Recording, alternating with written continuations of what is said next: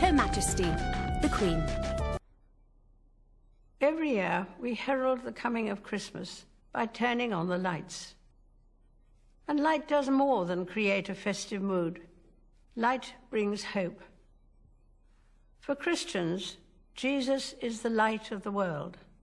But we can't celebrate his birth today in quite the usual way.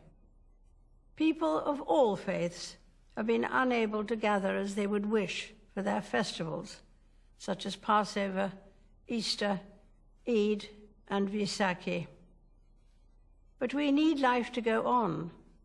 Last month, fireworks lit up the sky around Windsor as Hindus, Sikhs, and Jains celebrated Diwali, the Festival of Lights, providing joyous moments of hope and unity despite social distancing.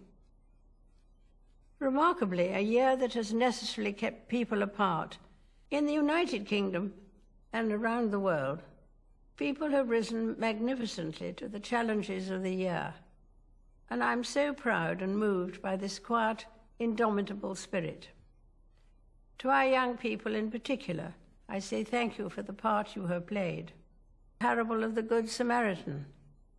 The man who is robbed and left at the roadside is saved by someone who did not share his religion or culture. This wonderful story of kindness is still as relevant today. Good Samaritans have emerged across society, showing care and respect for all, regardless of gender, race, and background, reminding us that each one of us is special and equal in the eyes of God. The teachings of Christ have served as my inner light, as has the sense of purpose we can find in coming together to worship. In November, we commemorated another hero, though nobody knows his name. The tomb of the unknown warrior isn't a large memorial, but everyone entering Westminster Abbey has to walk around his resting place, honoring this unnamed combatant of the First World War, a symbol of selfless duty and ultimate sacrifice. The unknown warrior was not exceptional. That's the point. He represents millions like him who throughout our history have put the lives of others above their own, and will be doing so today. For me, this is a source of enduring hope in difficult and unpredictable times. Of course, for many, this time of year will be tinged with sadness, some mourning the loss of those dear to them, and others missing friends and family members distanced for safety, when all they'd really want for Christmas is a simple hug or a squeeze of the hand. If you are among them, you are not alone, and let me assure you of my thoughts and prayers. The Bible tells how a star appeared in the sky, its light guiding the shepherds and wise men to the scene of Jesus' birth. Let the light of Christmas, the spirit of selflessness, love, and above all hope, guide us in the times ahead. It is in that spirit that I wish you a very happy Christmas.